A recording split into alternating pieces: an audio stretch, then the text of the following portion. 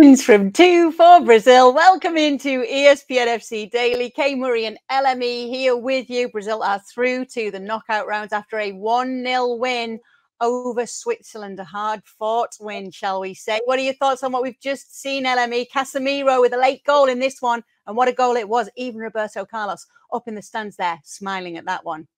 Speaking of Roberto Carlos, Casemiro turns into Roberto Carlos every time he puts on the national team shirt for Brazil. Unbelievable finish. He's been great throughout the tournament. And, Kay, I think ESPN FC Daily, the entire crew, should be saying to the entire audience, didn't we tell you so? I believe Julien Laurens will tell us later on. But, no doubt in Brazil. Very resilient from Switzerland. They actually have a pretty good record against the Brazilian national team in all competitions. But this was just too much for them. And without Neymar, without Danilo, very impressive.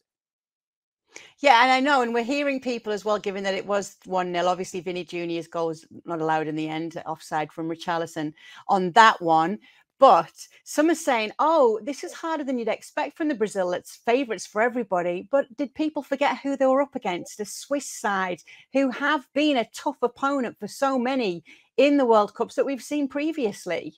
Yeah, I have Switzerland getting out of this group for a reason. And the Swiss record in previous competitions is there for a reason. Like you said, Kay, this Switzerland side is very good. And you mentioned Jan Sommer a few episodes ago. He's an absolute machine in goal. You're gonna need to completely knock him down before you score against him. And it required a really good finish from Casemiro. Listen, there is no easy match at the World Cup. There may be some weird, deceitful scorelines, but this tournament has shown us that anybody can beat anybody on any given day. And Switzerland, as you said, has a very good record against Brazil. So, 6 points, and alongside France, onto the round of 16.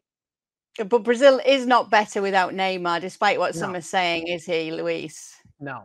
He's not better without Neymar. Come on. Who's saying these things? Stop it. Stop it. Put your phone down. What are you talking about? Do some research. No. Do you notice a drop-off in their attack without him? Listen, here's the thing.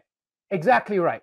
Neymar plays a very unique role for Brazil. It's kind of like this number 8, sort of weird false 9 position, where actually, if you watch the first half, once again against Switzerland, there were many moments where Lucas Paquetá, or the Packet, as Gab Marcotti likes to call him, struggled a little bit in moving the chains forward and finding that clinical pass. You put Neymar in that position, then the game is totally different. Neymar makes this team better in every single way. Having said that, the depth of the Brazilian national team is so good that they can get a victory like today against a very strong Switzerland side. But no, Brazil is better with Neymar, 100%.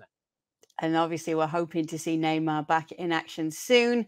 We'll see what happens when it does come to those knockout rounds. We know that Brazil are already through. We know that Neymar has been resting. Let's get the latest on his situation, shall we? Julien Laurens is joining the chat, someone who's always great to talk about Brazilian football with, and always has a bit of a scoop on Neymar. After all, he gets invited to his parties. They're best mates. They go way back. What's the latest on Neymar's injury?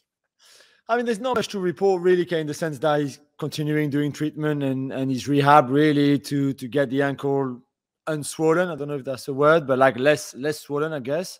And then after that, seeing when he can start running again, when he can touch the ball again, when he can maybe mix up with the squad again. But right now, he's far away from that. It's a good thing that they qualified tonight, because they would have rotated anyway in the third game, which they will do now, you expect. So I'm not sure he would have played that third game. So if he can come back for the last 16, whoever they play in the last 16, then would be very good.